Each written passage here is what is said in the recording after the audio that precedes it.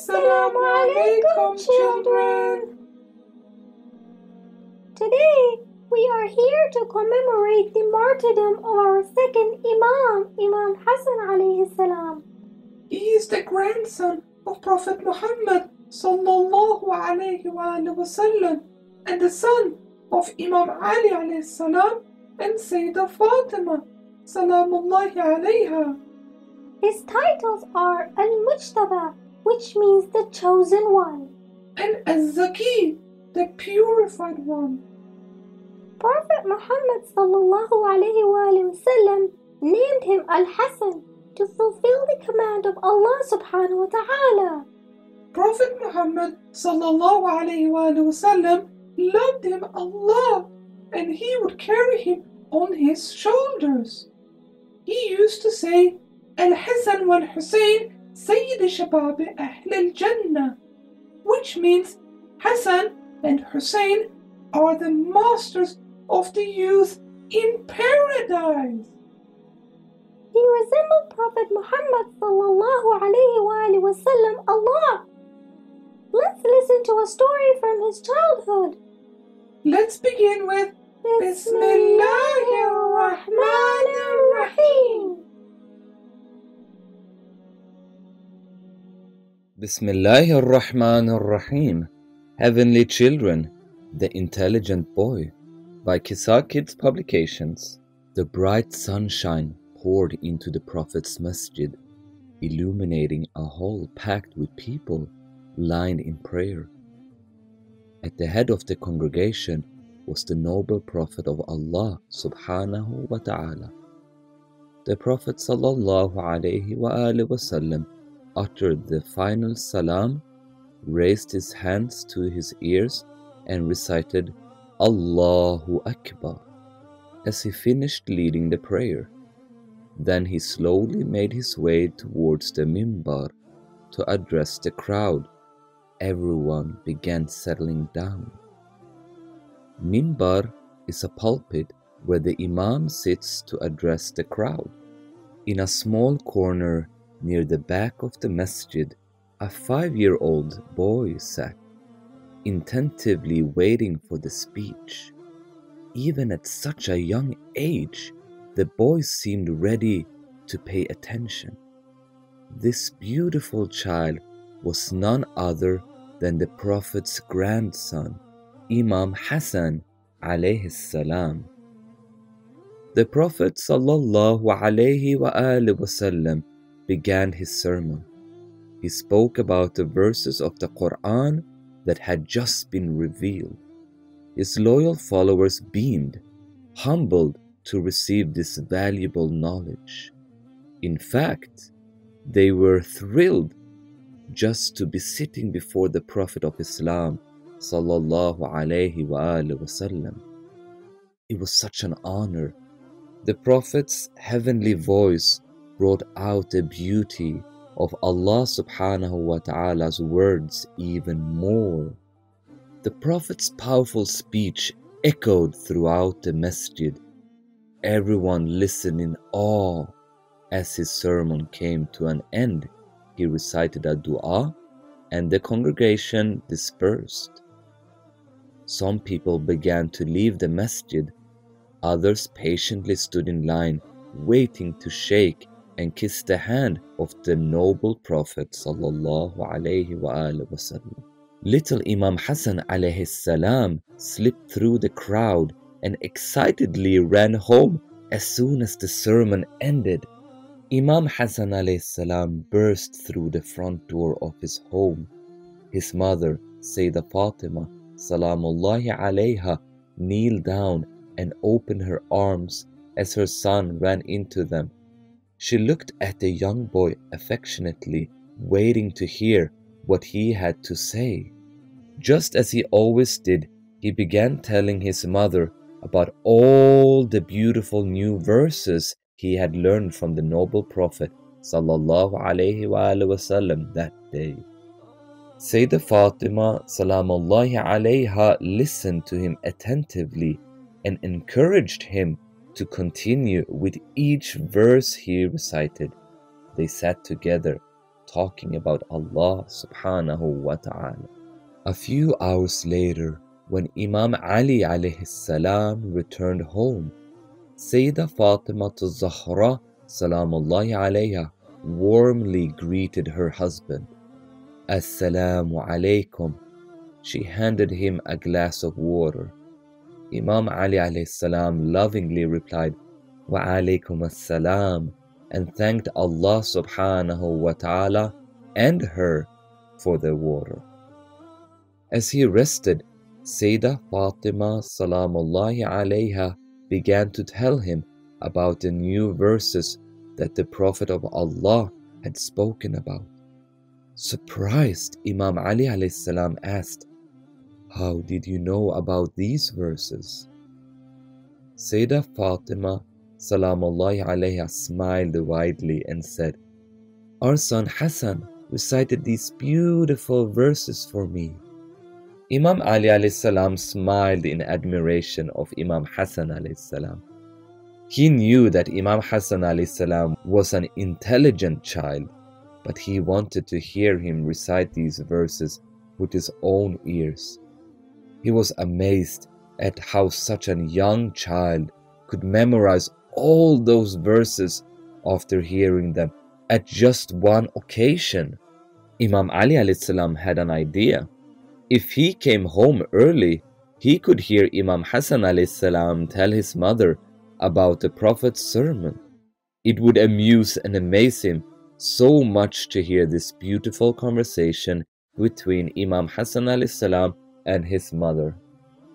The next day, after the noble Prophet sallallahu alaihi wasallam finished leading the prayer, Imam Hassan alayhi salam once again nestled in a small corner in the back.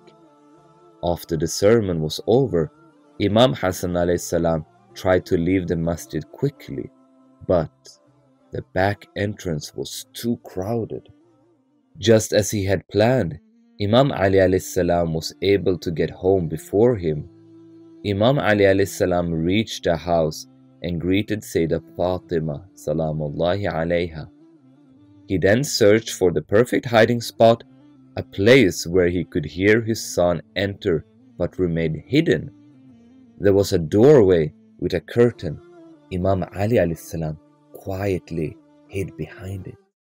Soon, Imam Hassan alayhi salam entered the house and as usual ran to hug his dear mother. Sayyidah Fatima salamullahi alayha gave him a kiss on the cheek. She asked, My dear son, what did you learn from the Prophet of Allah today? Imam Hassan alayhi salam opened his mouth to speak, but something strange happened. No matter how hard he tried explaining the verses to his mother, he kept stammering over his words. Again, he tried, but it was useless.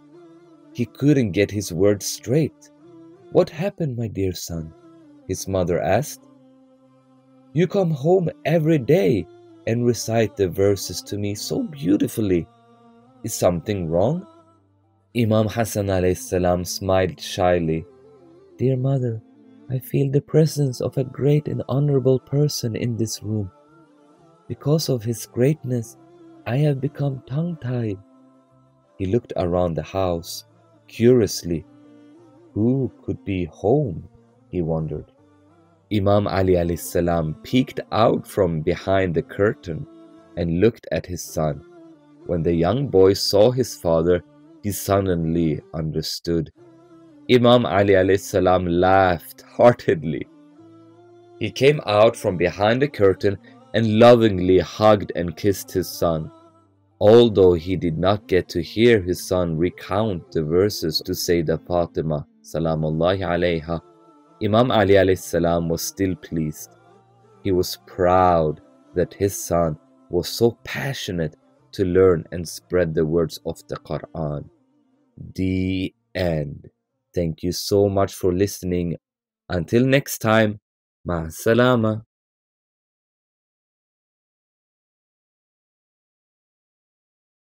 Imam Hassan alayhi salam started practicing imamah After his father, Imam Ali alayhi salam, was martyred in Kufa. He had to suffer a lot due to the problems caused by the ruler of his time. He stayed in Kufa for a few months and saw that the ruler was killing many followers of Ahlul Bayt and causing problems between Muslims. Most people who were with Imam Hassan alayhi salam left him to join the ruler Muawiyah because they were greedy for money. Only a few true followers were left with Imam Hassan alayhi salam, who Muawiyah was going to kill. So in order to save their lives, Imam Hassan alayhi salam signed a peace treaty with him. Imam Hassan alayhi salam wrote conditions in the treaty which the ruler promised to fulfill, but later he broke the conditions. Our holy Imam used this opportunity to strengthen the belief of the Muslims and increase their awareness of Islam. That's right, Anna. After signing the peace treaty, Imam Hassan alayhi salam left Kufa and moved to Medina. The ruler used to find ways to kill our Imam, and on one day he managed to convince the Imam's wife, Ja'da bint Ashas, to poison him. Imam died on 7th Safar due to the poison given to him by his own wife, but this was not the end of his suffering. His brother, Imam Hussein alayhi salam, took his body to the grave of Prophet Muhammad sallallahu alayhi wa sallam to be buried next to his grandfather, but the enemies shot arrows at him. It is said that he had many arrows which were removed from his body, and he was then taken to Jannat al-Baqi for burial. Inna lillah wa inna ilayhi raji'un. Let's listen to a Latmiya to give condolence to the Imam of our time, Imam al-Mahdi, ajallahu ta'ala farajahu al-sharif. Oh my Imam Hassan al-Mujtaba, what happened to your corpse in Medina? Oh my Imam Hassan al-Mujtaba, what happened to your corpse in Medina? You were so kind all your life, but still poisoned by your wife. May Allah be sad with those who hurt you. May Allah be sad with those who hurt you. The kind-hearted, the generous one, who always helped the needy one. His doors were open for everyone. He never said no to anyone. He never said no to anyone. Oh my Imam Hassan al-Mujtaba, what happened to your corpse in Medina? Oh my Imam Hassan al-Mujtaba, what happened to your corpse in Medina? He was calm and had great patience. He fought the enemies with great silence. He showed us his mighty. He was an honorable leader. He was an honorable leader. Oh my Imam Hassan al-Mujtaba, what happened to your corpse in Medina? Oh my Imam Hassan al-Mujtaba, what happened to your corpse in